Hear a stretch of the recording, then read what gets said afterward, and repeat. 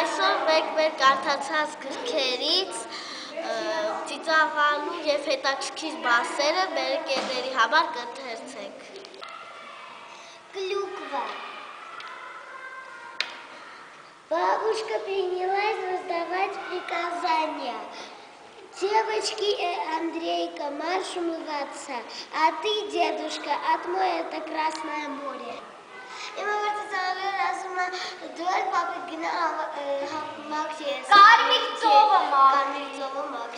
Վաչագանի թուքը ցամաքել էր։ Ինքան շոկ էր, որ ցամաքել է։ Անագետակում զինվորիկը։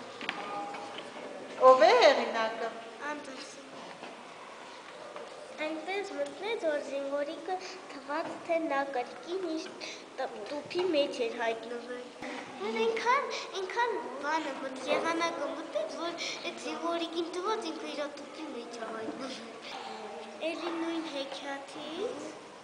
հետ զինվորիկը առաջվա պես ծածուն էր, նույնիսկ աչքը չէր թարթում և հանկարծ նավակը պտույտ եկավ, հետո թեքվեց ջրով, լցվեց ու սկսեց սուզվել։ Անակ զինվորիկն արդեն մինչև պարանոցը ջրի մեջ էր, իսկ նավակն ավելի էր փափկանում ջրից ու ավելի խորը սուզում, ջուրն արդեն աչքերին էր հասնում։ Վախենալու է, ինչով։ Ջուրը մինչև ոչքերը լցվում էր։ Չէր կարան ասել։ Արդեն փափկել էր, իսկ զինվորիկի աչքերին էր մինչև այդ ջուրը հասավ։ Թուղթն ամբողջովին թրջվել, պատրվել էր, զինվորիկը պատրաստվում էր մահը դիմավորել քաջարի, բայց հենց այդ պահին մի մեծ ձուկ կուլ տվեց նրան։ Ծիծաղալ բանը Քեզ համար այս հատված ինչպիսին էր։ Ծախուշ։ Ծիծաղալու։ Ինչու։ Այդ մեծ ձուկը, որ ինքը արտասվել էր իրոք միտով։ Ես նատվասը դե չեմ Աչքերը խոշոր թուղ և վառվռուն էին, ունքերը կարծես վրձինով քաշված։ Ինչն է ծիծաղել այստեղ։ Որ վրձինով ունքերը այսպես մտածում է քաշած ասել։ Ոնց որ քաշած։ Բայց ահա մոմե տիկնիկը հանկարծ տիպոտի ծայրին ձգվեց, շուռ եկավ դեպի թղթեց աղիքները և բարձր գոռաց. Դե միթե կարելի այդպիսի ցնդաբանություններով լցնել երեխաների գլուխը։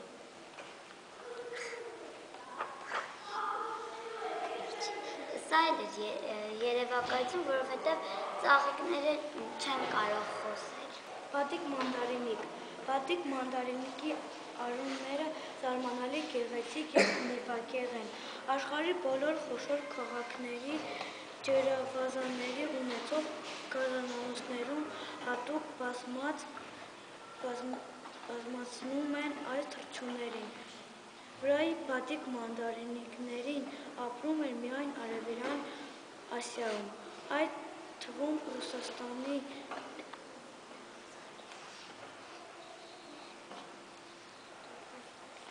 հեռավոր արևելքում։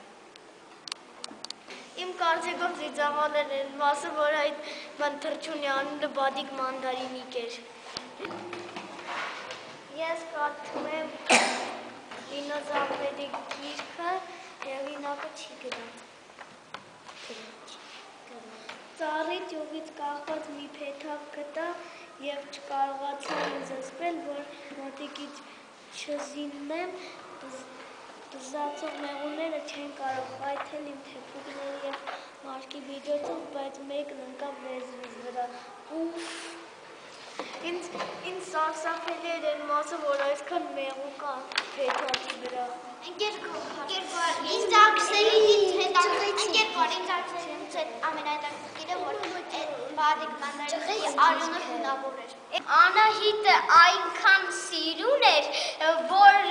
վաչագան թագավորը դարերով խոսում էր նրա մասին, ինչքան սիրուն է ինքը։ Դարերով։ Ռապը ծիծաղում է։ Ես էլ ծիծաղում Դարերով, մի դար, որովհետև երկու դար չեն ապրում։ Ես կարդում եմ տարօրինակ ընկեր մասը, երեկ մի տարօրինակ էակի հանդիպեցի, որին Ալվա են անվանում։ Ես նրան չհետապնդեցի, քանի որ կուշտ է, ինչպես նաև Ալֆան չափազանց արագաշարժ էր ինձ նման։ Մի ակնթարթում նա բարձրացավ ծառն ու անհասանելի դարձավ։ Ուստի ես նստեցի ծառի տակ և մենք զրուցեցինք մեր կյանքի մասին ու թե ինչպես ենք գոյատևում։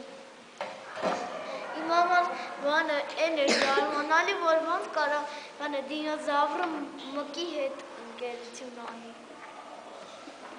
Առաջին մեծ որսը այսօր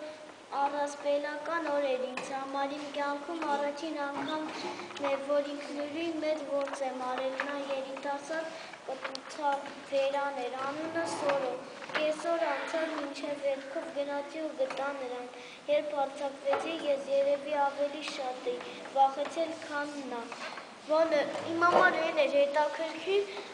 իմ համար այն էր սարսափելի, որ կյանքում առաջին անգամ մեծ որս արել փոքր դինոզավրը։